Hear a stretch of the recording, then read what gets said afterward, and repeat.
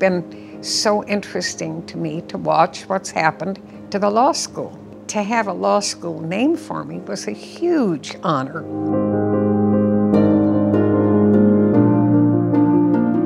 This law school has a reputation nationally for producing well-educated, wonderfully trained young lawyers. It's been what I would want to see and what I would hope to see an institution of this state do, particularly a public university.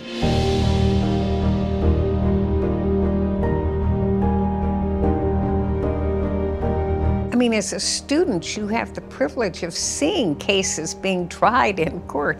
I didn't have that when I went to law school, and I would have loved that.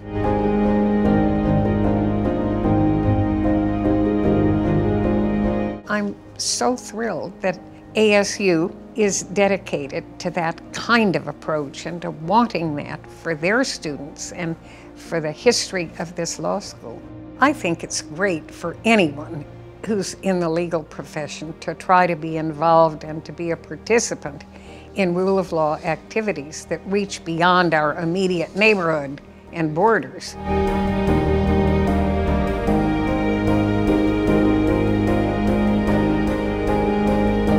I hope they will not forget that they need to provide a great deal of pro bono service as lawyers, not just go out and earn the highest fees you can earn in the marketplace. You remember those pro bono efforts that you make somehow more than the run-of-the-mill earn a living type activity.